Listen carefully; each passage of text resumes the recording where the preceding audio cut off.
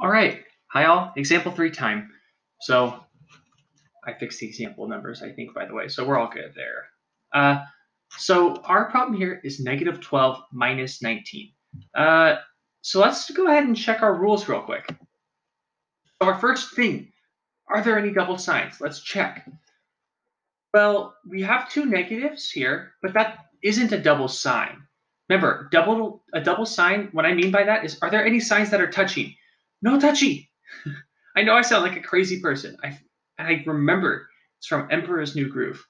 No touchy. So there you go. If you're curious what I'm talking about, maybe I'll link no touchy in the end of the assignment. So negative 12 minus 19, no signs are touching, so we're all good there. So let's go ahead and do our next step, which is figure out, are these signs, are these numbers working together or separately, or more specifically, do they have the same sign or different signs?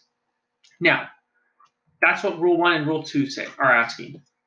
Same sign or different sign? Well, let's take a quick look and we can tell right away, negative, negative. That means that we have the same signs. And since that is the case, we're going to go ahead and use our rule for the same signs, which is rule number 1. If the signs are the same, then add and keep.